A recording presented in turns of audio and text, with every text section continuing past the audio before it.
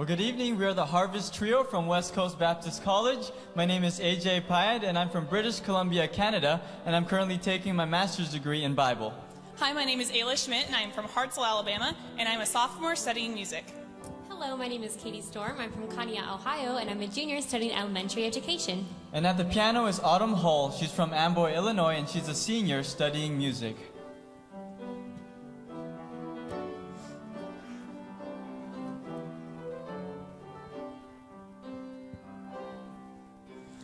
I have a Father, the master of time.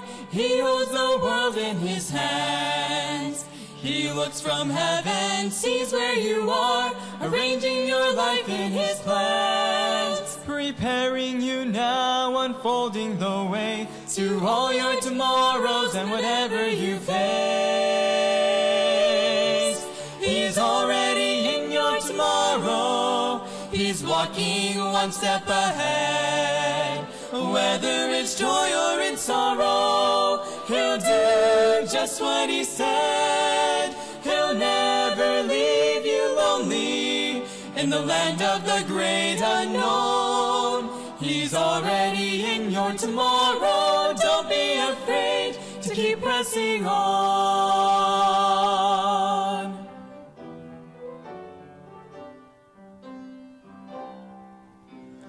Often you struggle looking ahead, dreading tomorrow it seems, embracing the present, forgetting the past, giving up for your dreams. You're standing between your faith and your fear, but no matter the conflict, the future is clear. He's already in your tomorrow. He's walking one step ahead. Whether it's joy or in sorrow, he'll do just what he said. He'll never leave you lonely in the land of the great unknown. He's already in your tomorrow. Don't be afraid to keep pressing on. He's already in your tomorrow. He's walking one step ahead. Whether it's joy or in sorrow, he'll do just what he said. He'll never leave you lonely in the land of the great unknown. He's already in your tomorrow. Don't be afraid to keep pressing on. He's already in your tomorrow. Don't be afraid. Don't be afraid. Don't be afraid. Don't be afraid. Keep pressing on.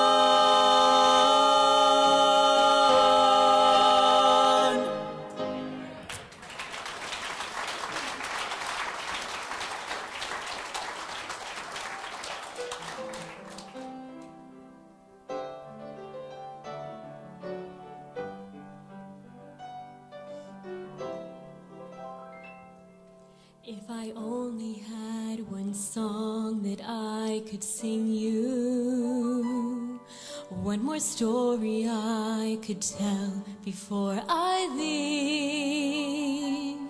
And if I only had one message I could bring you,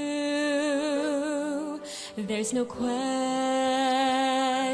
it would be about the cross, about the blood, about the place I found God's mercy and love. And although it's bittersweet, remembering the cost, there's something beautiful about the cross.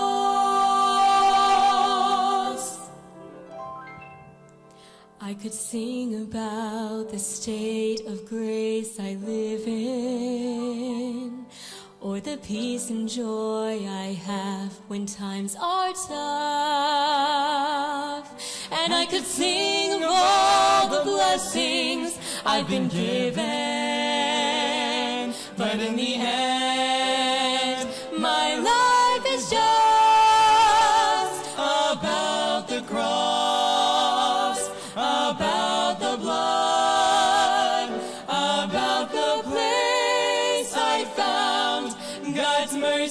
and love. And although it's bittersweet, remembering the cost, there's something beautiful about the cross.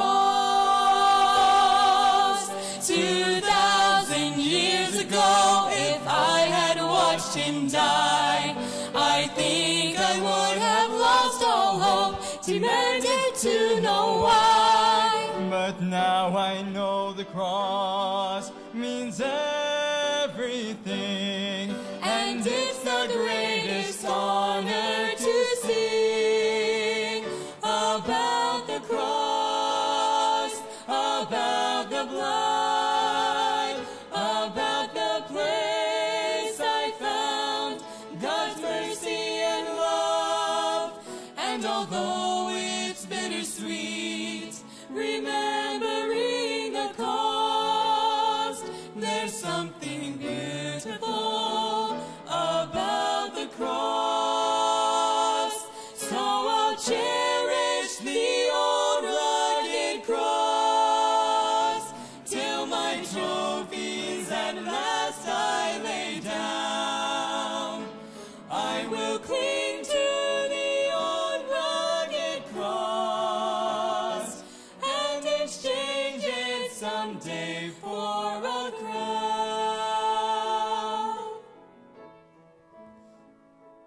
there's something beautiful About the cross.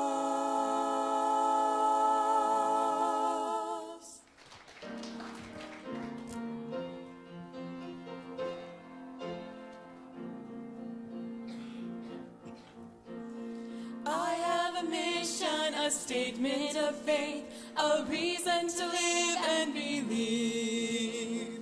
Though I have failed him, he humbly forgives, showing his grace willingly. I will trust in you, holding to your truth.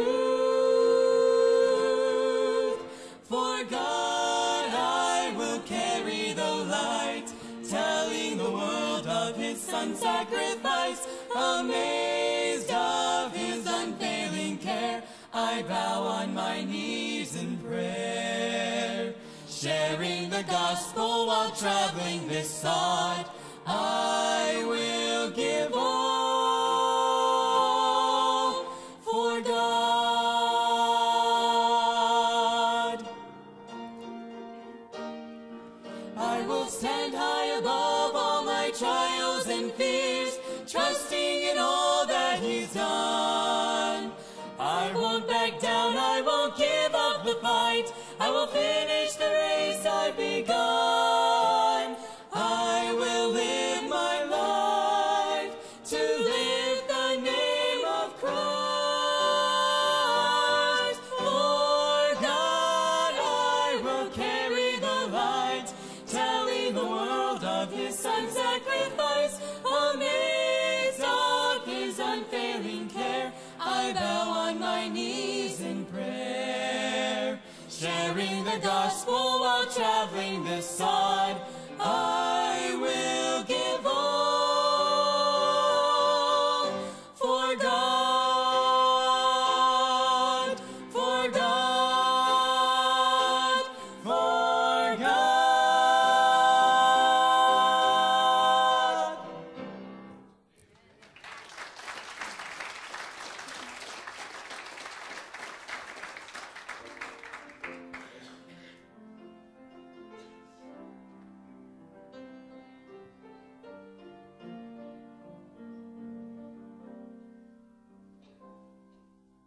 The Father has a plan, though it's hard to see it now.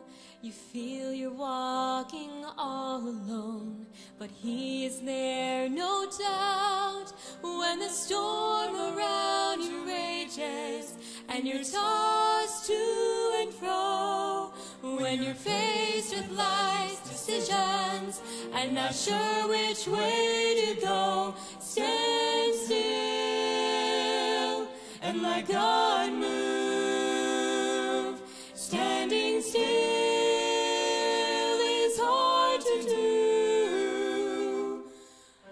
When you feel you have reached the end, He'll make a way for you. Stand still and let God move.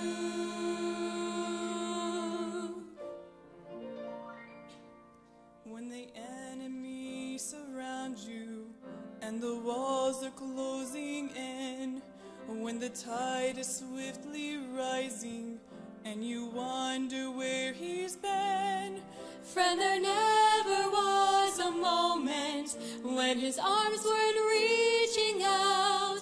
You can rest assured and be secured. God is moving right now. Stand still and let God move. Standing still is hard to do. When you feel you have reached the end, He'll make a way for you. Stand still and let God move.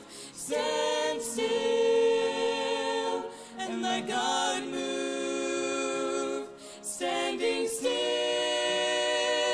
is hard to do. When you feel you have reached the end, He'll make a way for you. Stand still and let God move. The answer will come, but only in His time. Stand still and let God move. Let God move.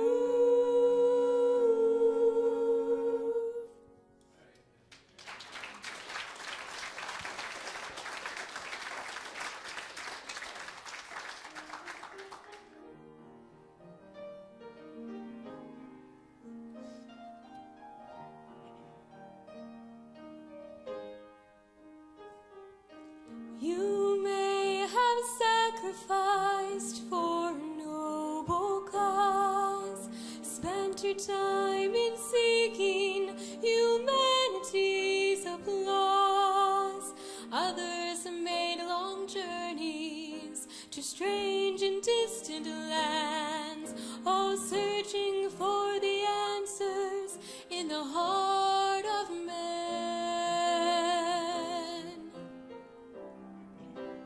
I too have tried in vain to be good enough for Him, not knowing I could never make the payment for my sin. But God in heaven came to me. He used the Spirit's sword. He answered all my questions in His word. Nothing but the blood for me to take away my sin. I kneel beneath the fountain that cleanses deep within. Nothing but the blood for me, the past erasing flood of justice and mercy, found in nothing but the blood.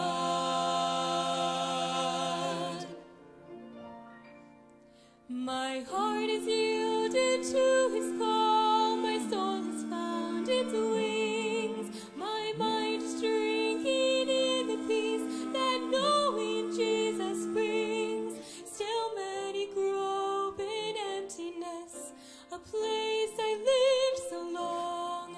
If only they could sing with me this song. Nothing but the blood for me to take away my sin. I kneel beneath the fountain that cleanses deep within. Nothing but the blood for me, the past erasing flood of justice and mercy, found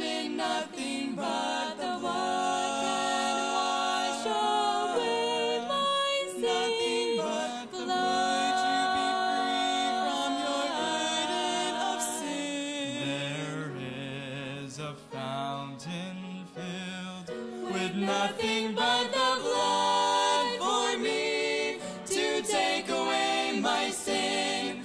I kneel beneath the fountain that cleanses deep within. Nothing but the blood for me, the past erasing flood of justice and mercy, found in nothing but the blood, nothing but the blood, nothing but the blood.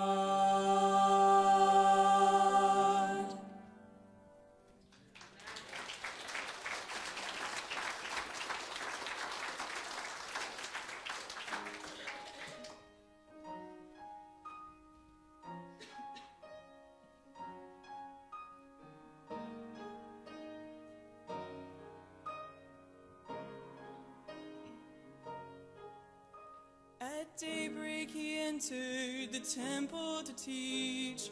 All of the crowd sat down at his feet. He spoke with such wisdom as they never heard. With amazement they listened as he taught the word. All of a sudden, in burst through the door, a woman was brought and stood near the Lord. The sin she committed was not like the rest. Caught in adultery, the penalty death.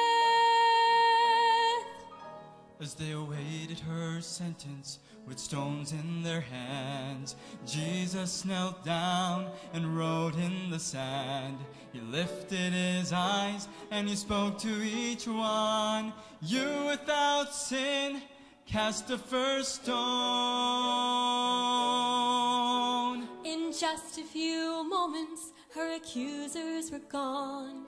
No one around her, she was standing alone. He forgave her sin, and she went on her way. As she ran through the city, with joy she proclaimed, Just if I had never sinned, just if I was always cleansed, just if I had never wandered so far from home, Jesus took all my sin away. He gives new mercies every day, and now I'm living my life justified. I'm justified. Now my sins were many, the price was too great. My accusers had gathered, oh, could this be the day?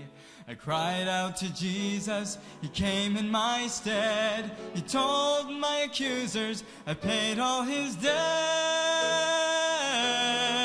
Just if I had never sinned, just if I was always cleansed, just if I had never wandered so far from home, Jesus took all my sin away. He gives new mercies every day, and now I'm living my life. Now I'm living my life. Just if I had never sinned, just if I was always cleansed, just if I had never wandered so far from home, Jesus took all my sin away. He gives new mercies every day, and now I'm living my life. Now I'm living my life. Now I'm living my life justified. I am justified.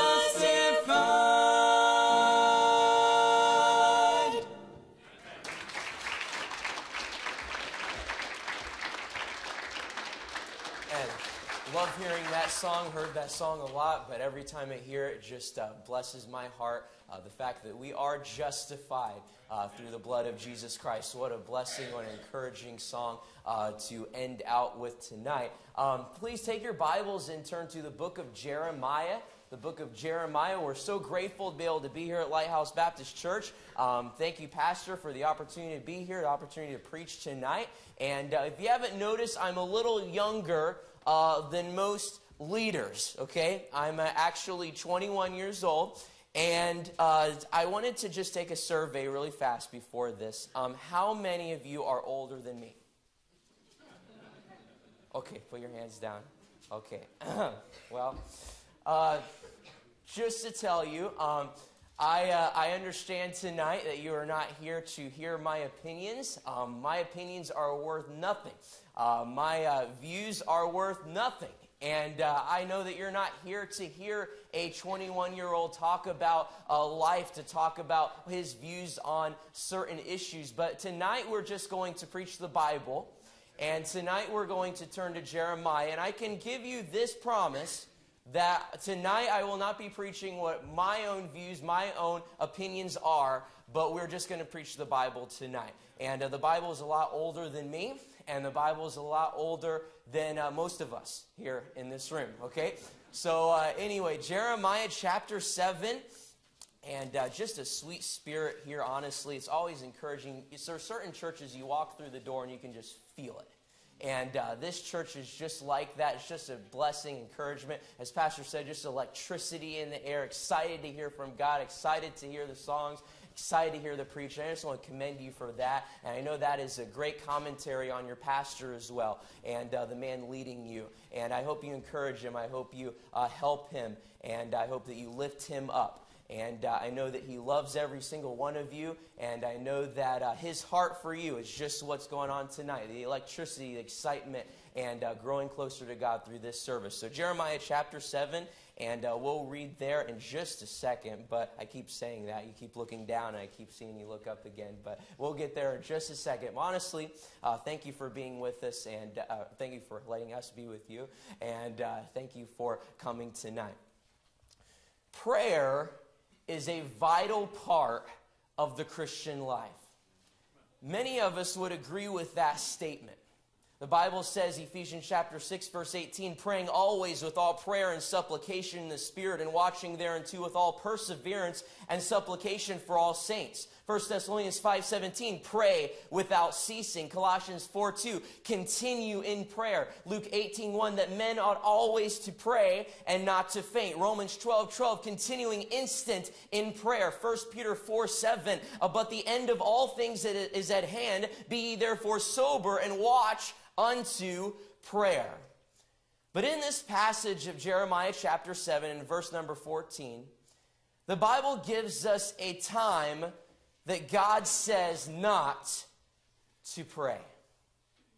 Look here in verse number 14. The Bible says, verse number 16, therefore pray not thou for this people, neither lift up cry nor prayer for them, neither make intercession to me, for I will not hear thee. Let's pray. Dear Lord, I pray you please bless our moments around your word tonight. Lord, I pray you please open up our hearts. And Lord, how the music has stirred us and encouraged us, and Lord, prepared us for your word. And Lord, I pray that you please fill me with your spirit. I pray you please fill the congregation here with your spirit as well, listening and be able to accept the word that is preached to them tonight. Help their hearts to be the good ground, Lord, ready to receive what you have for us. And Lord, I pray you please bless these next couple moments in Jesus' name. Amen. What an amazing statement that God himself would tell the prophet of Jeremiah, Jeremiah, I don't want you to pray. He says, don't pray, don't make intercession. I don't want to hear anything about these people. He reiterates this in Jeremiah chapter 11, verse number 14. He practically says the same thing. God says, therefore pray not thou for this people, neither lift up a cry or prayer for them, for I will not hear them in the time that they cry unto me for their trouble. What an amazing statement by a God who we know wants us to pray. We just listed off verses about prayer and the importance of prayer for our Christian life, but what an amazing statement for a God, our Father, to tell Jeremiah the prophet, don't pray. You see, there is a time when God himself says not to pray. The question is tonight, when does God say not to pray? What are the signs? What are the reasons that God himself would tell Jeremiah the preacher, would tell his people, don't pray?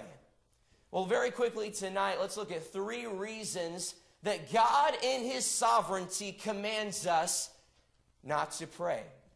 Verse number 9 in this chapter gives us the first reason. Verse number 9 says, will ye steal, murder, and commit adultery, and swear falsely, and burn incense unto Baal, and walk after other gods whom ye know not, and come and stand before me in this house, which is called by my name, and say, we are delivered to do all these abominations? Is this house, which is called by my name, become a den of robbers in your eyes? Behold, even I have seen it, saith the Lord. The first reason that God says not to pray there are abominations in the house of God. There are abominations in the house of God. God says here to Jeremiah, the message for these people is, don't you understand what you're doing? Bringing this sin into the house of God. Bringing these abominations, these idols, the wicked things of your heart into my house, for this is my house. And he repeats it over and over again. And he says, look, you think you're free to do all these things, but you have abominations in my house. Ezekiel chapter 8, verse 17 says, then he said unto me, hast thou seen this, O son of man? Is it a light thing to the house of Judah that they commit the abominations which they commit here? For they have filled the land with violence, and have returned to provoke me to anger.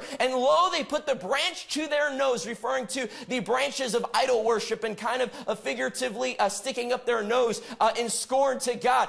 Verse 18 says, therefore will I also deal in fury, mine eye shall not spare, neither will I have pity. And though they cry in mine ears with a loud voice, yet I will not hear them.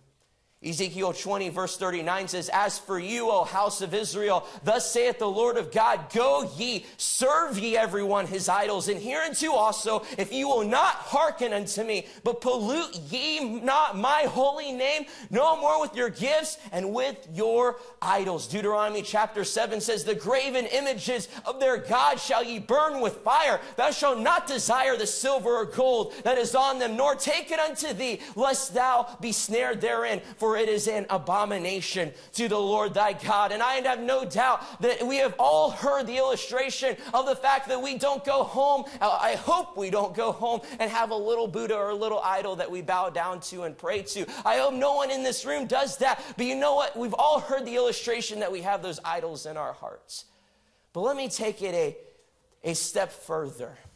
You see, what we do in the house of God is when we have these abominations, I'm going to let the hymnal represent our idols. Okay, no, there's no parallel here, but I'm just going to use this here. And we walk into church and piano's playing, and man, we're excited. And okay, but we have kind of our abomination. And we kind of hide it. And we walk in the door like, okay, all right, here we go.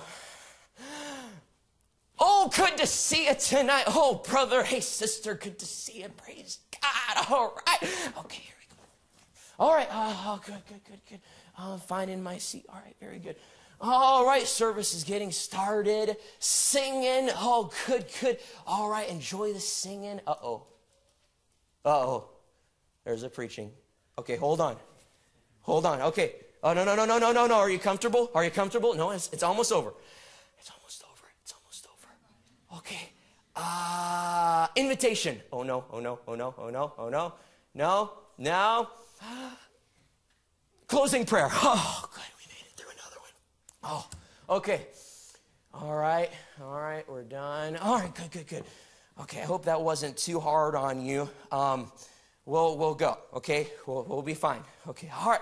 Good to see you, brother. Hope you have a good day. All right. Amen. Praise God. And we walk out the door and we still have our idols. We still have our abominations. We have these things in our heart, and we walk through the doors of the house of God, and we think that no one can see, but God himself can see. God himself can see our hearts. God himself can see the abominations, the idols in our hearts. And even though we feel like we can put on a show for the pastor, or we can put on a show for the music pastor, or we can put up a show for the youth pastor, we can put on a show for our friends at church, and yet even though we have an abomination in our heart, we walk through and we think we can get through it, and we walk out of those doors the same person, and we bring abominations into the house of God. And God says, if you have abominations, if you have sin in your heart, don't pray, because I can't hear you. Abominations in the house of God. And yet let's take it even a step further, because Proverbs chapter 6 lists off some abominations. Would you turn there very quickly? Proverbs chapter 6 gives us some abominations to God. And we're not talking about the physical idols tonight. We're speaking of things of the heart. And we're speaking of idols of the heart. And in Proverbs chapter 6, verse number 16, the Bible says, these 6 things that the Lord hate, yea, 7 are a what? Abomination unto him. And he lists them off. A proud look, a lying tongue, hands that shed innocent blood, an heart that deviseth wicked imaginations, feet that be swift in running to mischief, a false witness that speaketh lies, and he that soweth discord among brethren. Unfortunately, that list is so prevalent in most of our Baptist churches. And yet we think we're fine. We're not going home and bowing down to the television. We're not going home and bowing down to our wallet. But we still have those abominations in the heart. I'm afraid that the list that Proverbs gives us is a list that every single person in this room struggles with, at least one. And yet, we still bring them in. We walk through those doors and we ignore the conviction of God. God says, if you're struggling with pride, lying, hatred and bitterness, wicked and selfish thoughts, deception and discord in the house of God, God says, don't worry about praying, because he can't hear you. Verse number 13 gives us the second reason. Not only do we see abominations in the house of God, but verse 13 tells us, and now, because ye have done all these works, saith the Lord, and I spake unto you, rising up early and speaking, but ye heard not. And I called you, but ye answered not. Secondly, the second reason would be apathy in hearing God. Apathy in hearing God. You see, oftentimes we walk into the house of God with our abominations in our heart, and we sit under the preaching of the Word of God, and very soon we develop an apathy. We've heard it all before. We've heard the stories, we've heard the doctrine, we've heard the lessons, we've heard it all before, and it's not going to change us. Psalm 81 tells us, hear, O my people, and I will testify unto thee, O Israel, if thou wilt hearken unto me, there shall no strange God be in thee, neither shalt thou worship any strange God. I am the Lord thy God, which brought thee out of the land of Egypt. Open thy mouth wide, and I will fill it. But my people would not hearken to my voice, and Israel would none of me. So I gave them up unto their own heart's lusts, and they walked in their own counsels. Oh, that my people had hearkened unto me, and Israel had walked in my ways. Do you hear the pain in the heart of God as he says, oh, that my people would follow me. Oh, that my people would hear my word. Oh, that the Bible, my word, would be more interesting to them than the news channel. Oh, that my word would be more interesting to them than their favorite sitcom. Oh, that my word would be more interesting to them to their girlfriend or their boyfriend or their family, or whatever it is that's taking the place of God's word. Oh, that my people would hear my voice. But they didn't. They would not. Jeremiah chapter 6, verse 16, thus saith the Lord, stand ye in the ways and see and ask for the old paths, where is the good way, and walk therein, and ye shall find rest for your souls. But they said, we will not walk therein. Also I set watchmen over you. It's called your pastor, your watchmen over you. And they said, hearken to the sound of the trumpet. But they said, we will not hearken. Ezekiel chapter 33 is a very interesting verse. Ezekiel chapter 33 and verse 31. God is describing the state of Ezekiel's future congregation. And I don't know about you, but we'll read this in a second, but if I would have heard this starting out in ministry, I would be very discouraged.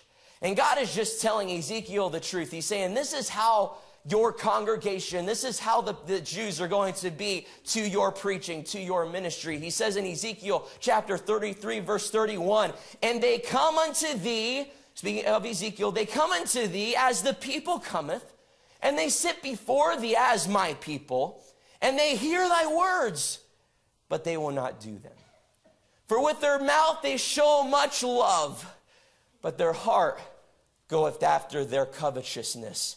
Verse 32, and lo, thou art unto them as a very lovely song of one that hath a pleasant voice, and can play well on an instrument, for they hear thy words, but they do them not. You see, I love singing in the church. I love the music. I love the hymns. I love the songs that we just heard. Oh, but it's very easy when we sing our familiar songs to just kind of sing through it and think about the ball game, or think about the meal next, or think about something else. You know what, as we have a special up here, and as this group just sang, many of us sat in the pews and thought, wow, that was encouraging. That was great. Oh, what a lovely song. Oh, what a wonderful presentation. Oh, what beautiful voices. But unfortunately, we do the same thing with the preaching. Preacher gets up and he preaches to us, and we think, oh, what a lovely voice. Well, maybe not for me. I'm losing my voice, if you haven't tell, but what a lovely voice. Or, oh, what a beautiful song. Oh, music to my ears. And we don't put it in our heart. Many of us watch preaching just like we watch a song, just like we watch television. It's just another thing to watch. It doesn't get in here. And you know what that's called? That's called apathy in hearing God. And that's called, God says, don't even worry about praying. Don't pray to me. If you're not going to listen to me, why should I listen to you? Zechariah chapter 7 says, yea, they made their hearts as an adamant stone, lest they should hear the law and the words which the Lord of hosts has sent in his spirit by the former prophets. Therefore came a great wrath from the Lord of hosts. Therefore it has come to pass that as he cried, and they would not hear, so they cried, and I would not hear, saith the Lord of hosts. So the first reason for God says not to pray are the abominations in the house of God. The second reason would be the apathy in hearing God. But lastly tonight, we see the absence of the hand of God. The absence of the hand of God. Look at verse number 24 of Jeremiah chapter 7. He says, but they hearkened not, nor inclined their ear, but walked in the counsels and the imagination of their evil heart, and went backward and not forward. Jeremiah 8:5 says, why then is this people of Jerusalem slidden back by a perpetual backsliding? They hold fast deceit. They refuse to return. Jeremiah chapter 2, verse 27, saying to a stock, thou art my father, and to a stone thou hast brought me forth. For they have turned their back unto me, and not their face. But in the time of their trouble, they will say, arise and save us. But where are thy gods that thou hast made thee? Let them arise if they can save thee in the time of thy trouble. For according to the number of thy cities are thy gods, O Judah. Wherefore will ye plead with me? Ye all have transgressed against me, saith the Lord. God says, look, if you're going to keep backsliding, I'm going to remove my hand. If you're going to keep these abominations in your heart, I'm going to remove my hand. If you're going to not listen to the words that I have to say, if you're going to have apathy and your hearts are going to be a stone, I'm going to remove my hand. Because obviously you don't need me anymore. Obviously those abominations, that lust, that pride in your heart is going to help you more than I ever could. But then soon a trial comes. And we realize that pride in our heart's not going to help us anymore. That selfishness in our heart, that sowing discord among the brethren, that bitterness is not going to help us anymore. And we turn to God and we say, arise and save us, God. Oh, we need revival. Oh, America is going downhill. Oh, we have problem after problem. Oh, we have the gay agenda. Oh, we have all of the abortion agenda. Oh, we have the liberalism. Oh, we have these awful philosophies of humanism coming into our churches and coming into our homes.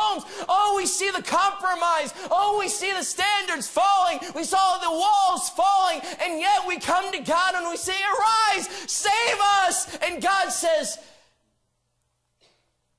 wait, you want to hear me? So why am I going to hear you? Don't pray. I'm going to go send revival to India. I'm going to go send revival to the Philippines. I'm going to go send revival to a people who want to hear my word and thirst for it. You say, arise and save us. But let your pride save you. Let your selfishness save you. Let your bitterness save you.